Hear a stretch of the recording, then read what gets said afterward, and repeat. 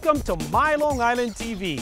From Manhasset to Montauk, we have traveled our communities to bring you the following events. I'm your host, Waldo Cabrera. My Long Island TV starts now.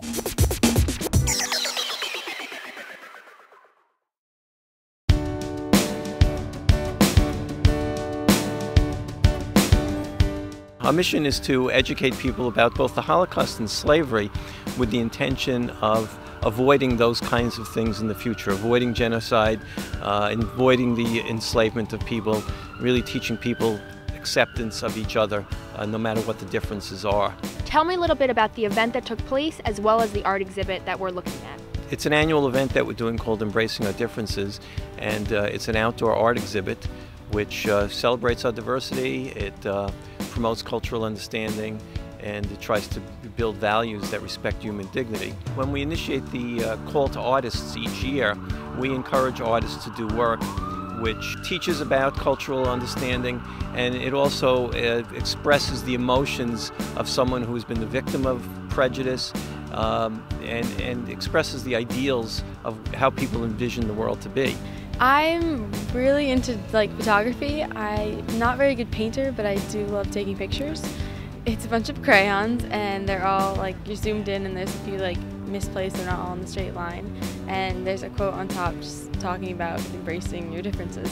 Crayons are all different colors, and when you're growing up, everyone's coloring with all different ones. So I kind of saw it and I was like, oh, put it all together. We had a diversity project for media arts, so I was looking through all my photos and I found a picture I had taken the summer before of these two boys on the dock. I never really expected it to be here because I just thought it was my teacher was going to see it, so it was really cool.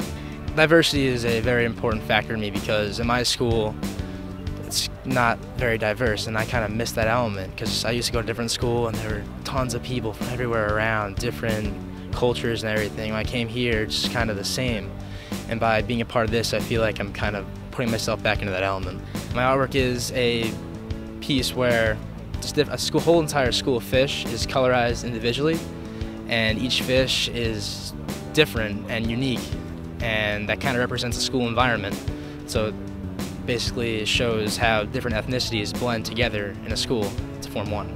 For thousands of years, people have not embraced their differences. They've taken their differences and used it as reasons for war and genocide and segregation. My artwork is earth, but it looks like a yin and yang symbol where the different continents, based on where they're positioned in relation to them, the symbol are either black or white, and some of them are mixed. The more our cultures intermix and work off each other, the less relevant our geographic position in the world is going to be, or our ethnic background, and we're just going to be people living in the world together.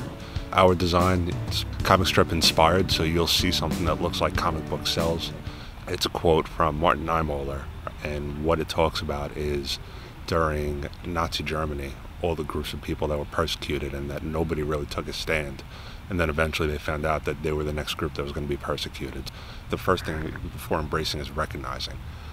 So if you're not quite at a point where we're going to embrace differences, at least recognize that we have differences, learn to be appreciative of other people's differences, respect those differences, have patience with people. I think that's a big thing. And then once you kind of have all those bases covered, then you can move more towards a position of embracing those differences and celebrating, what's unique about each individual. I'm Jambo.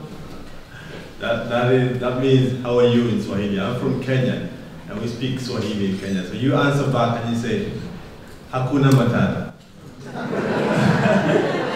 Oliver is tremendously dedicated to the human rights cause, and he's experienced what it's like to live in a country where there is ethnic hostilities, where one cannot pursue one's goals in a free society. And he had to leave and come here and seek political asylum, and I thought his story is very compelling. We've had a number of venues borrow the exhibit to put them up. Syosset High School, Longwoods Middle School, Hofstra University, the Wong Center, Suffolk Community College, downtown Riverhead, Village of Patchogue. So it's been in quite a number of places. But we've also added some opportunities this year to make it a little easier for them to be borrowed, in that we've printed a selection of them in a smaller size, about 4 feet by 5 feet, so that venues that can't put it up, that might only have an indoor space, can also borrow them.